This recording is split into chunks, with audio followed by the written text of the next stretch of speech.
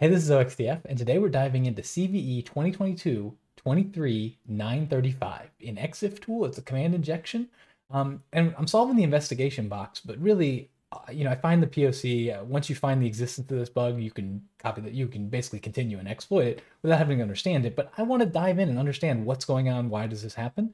And so in this video, we're going to do just that. Let's go ahead and take a look.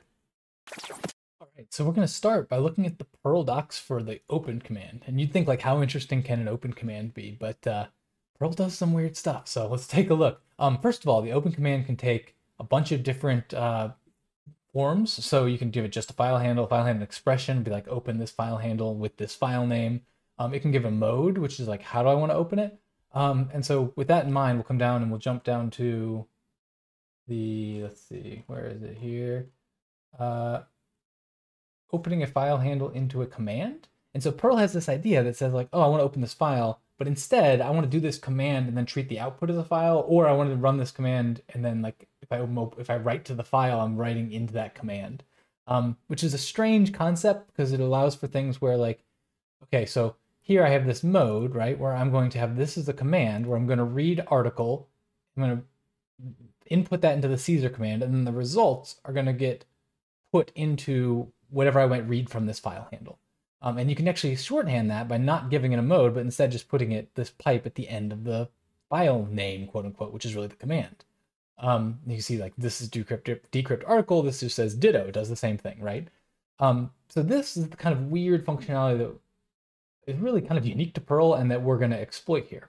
If we jump over here to this gist, this is the documentation I found for this CVE 2022-23935, and they talk about, Exiftool, which is written in Perl, very common, awesome utility. I use it fairly regularly. And they talk about how basically in this get image info function, there is a command injection. And we're going to dig into it. We're going to go to the source code, so I'm going to skip through this for now, but basically then later it actually eventually calls open file handle mode file. And we can use that if we touch, here we go. So we create a file name, touch pwn pipe. And now if we run Exiftool on touch pwn pipe, then we literally are going to touch a file called pwn, and that executes. So let's jump into, we will look at this in detail now, coming over to the Exiftool source code. Now we know this is in versions before 12.38. First thing I always do is come over and look for releases, and there are no releases. They haven't done releases, but they do tags. So we can start to come through here and look at different tags. And we actually we'll go, this will be easier if we go back to the main window, and specifically we can come over here and look at tags. So we can do 12.3, we'll start with 3.7. And we can take a look here. We can see there's 294 commits. The last commit is December 8th, 2021. If we want to switch over to 12.38, we get some more commits, and what's this, 8th, so 12 days later, there's a commit here. So we can see these are pretty close together, and we can now start to look at the files in these tagged commits. So let's see. We can go to, let's open up 12.37, the vulnerable code, and take a look at it. And I said I was going to show you why you might legitimately use this Perl functionality, and they actually have an example here that makes some sense. So let's see if we can find, they said it was in the, let's see, what do we call it? It was in the get image info. Image, oh, there it is. There it is. Okay. So we come down here a little bit, and right here is our vulnerable code running right here. So we're going to take our file name and we're going to save it as a variable called pipe. And then if we're running the do unzip, which is an option we can give at the command line, then we're going to continue to this block.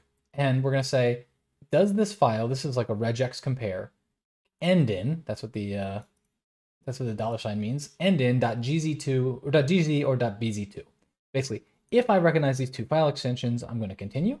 I'm going to say my type, let's see, what's going on here? And basically what I'm going to do is I'm going to say if the type equals gz, so if it ends in gz, instead of opening the file, I'm going to gzip -dc the file and then pipe the results. And so basically I'm going to read the unzipped thing. Same thing here, bzip2 dc file. So I'm going to uncompress and then read the results from that as opposed to just from the raw file.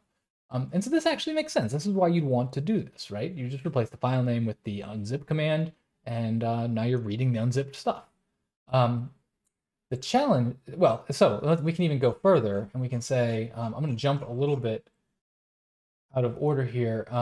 If we go into, I believe it's lib image Exiftool here, and we come down to, actually it might be in this, it's right here, so open, sub open. So we have this function here, open, that eventually gets called. And at the very bottom here, we're going to pass it file mode file. And so it does all these things to try to check for the mode. And at the very beginning, it says, let's see, if the file ends with a pipe. If the file ends with a pipe, then set this equal to empty. Otherwise, this will be this angle bracket. And so unless the mode is explicitly defined, we're going to set the mode to this unless it ends in a pipe. And if it ends in a pipe, we're going to set it to nothing. And then down here at the very bottom, we're going to call open file handle and then just put the mode and file name in the same string, because that's how Perl likes to do it, right? It's an option. And so what that means is if we manage to get a file name ending in pipe, then this mode will be nothing, and we'll just run open the file name ending in pipe, which then executes that code. And that's, that's what we're going to exploit. That's the vulnerability.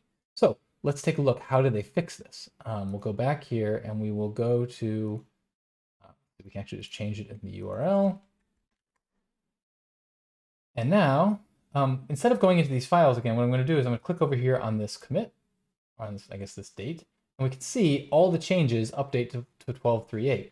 And so we have the change log here. We can see patch security issue thanks to Joe Lothan. Some meta, blah, blah, blah. We can skip through all that. We want to get into Exiftool right here. Change the version, and the big change right here is this trusted pipe. And let's expand this out a little bit so we can see. So here's our code we were looking at before. I'm going to run this down just a little bit. Perfect. Okay. So now, if we search for pipe, what we find is we start off by making pipe our file name. Now down in here, only if we've already decided we're doing unzip and if the file matches on ending in .gz or .bz2, so we can't end in a pipe on our own to get into this, then we're going to come down here, we're going to set the pipe equal to, and then we're going to set trusted pipe equal to 1. Now this was a little confusing to me at first because I was like, what is $$$ET trusted pipe? So $$ET is the, it's the object for the main object here, Exiftool probably, it's the Exiftool object. And so we're basically saying we're going to create a hash object within that thing called trusted pipe, and we're going to set it equal to 1. And so this trusted, now our main Exiftool object has this variable trusted pipe is 1. And we only get there in this case where we set the pipe explicitly to be this thing. And we've been safe. I should have called this out even in the previous version 12.3.7. It is being very careful here to not let you do any kind of command injection. This QQ is a Perl function for basically quote, how do I handle quotes and make sure I have nothing injectable inside of it. So it is building this very safely. And so if you've got this safe thing, then we can set trust pipe equals to 1. That brings us to our next change. We'll just do a control F for trust underscore pipe. And so here's where we use it. Before, where we were saying, hey, if the file ends in pipe, set mode equal to blank. Now we say, if the file ends in pipe and self.trustPipe, set the mode equal to blank. Otherwise, set the mode equal to this. So that means when I send in something ending in pipe, it doesn't go through that do compression loop because it doesn't end in GZ or BZ2, and therefore it doesn't set trust pipe, and therefore it's going to set the mode here, and I'm going to not be able to do command injection. So I thought this was a neat example. I often will poke fun at Perl because it does these crazy things. It's still not a good idea to allow you to be setting a mode within the file name. Like, just use, if instead we'd come back here and just use this explicit mode set, that would be way better. But anyway, I'm not sure it even fixed this problem though. So anyway, this is a neat bug. I enjoyed kind of just figuring out what was going on, and I thought you might enjoy seeing it as well. Thanks for sticking around with me till the end. I will talk to you next time.